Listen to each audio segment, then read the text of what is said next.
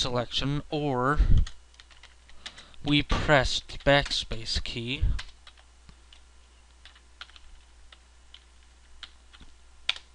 we are going to set it back to main.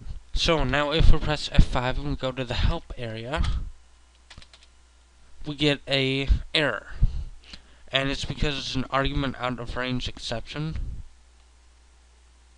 And that's because I removed something from the text version, so 4.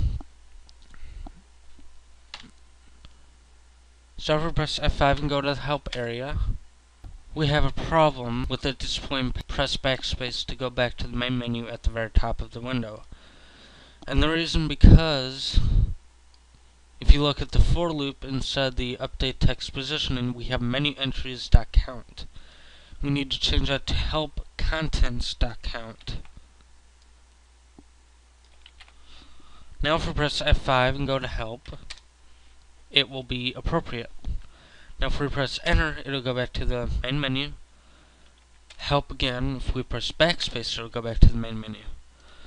So now our menu acts like it should, and believe it or not, our game is nearly finished. The game screen class will not require that much coding. So next tutorial we'll discuss the individual game object classes, which are the paddle class and the ball class. And then the tutorial after that,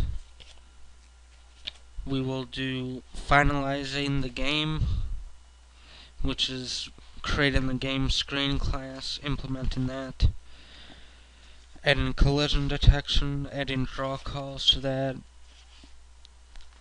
updating the screen manager class, adding scores, how to draw scores,